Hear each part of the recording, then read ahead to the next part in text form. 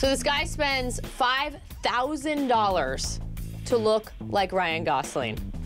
He goes to a plastic surgeon who specializes, mind you, in making regular people look like celebrities, and tells him, I want to look like Ryan Gosling. They do fillers to make his jaw more square and some Botox, and it takes 2 hours, and he comes out looking like this.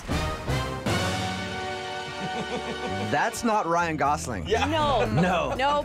He looks kind of like a cracked out Jake Gyllenhaal. See? I think more than anything else. I was thinking a better looking Jamie Kennedy. Yeah, I could see that too. And what?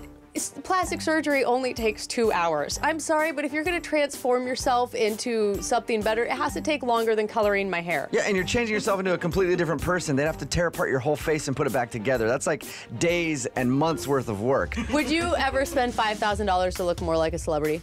Yeah, I would. Who would you want to look like? Salma Hayek. Oh, really? Because she's hot. So then you wouldn't even have to go after another girl. You screw just have the best there looking at you back in the mirror. Yeah, I'd be happy with myself. Yeah. For once.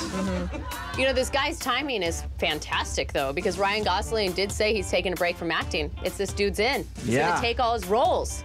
Right, because that's going to happen. Yeah, I kind of like this guy because I feel like if he can call himself Ryan Gosling, I can call myself Scarlett Johansson. Not Joan Rivers. Sorry, I thought that's where you were going with that.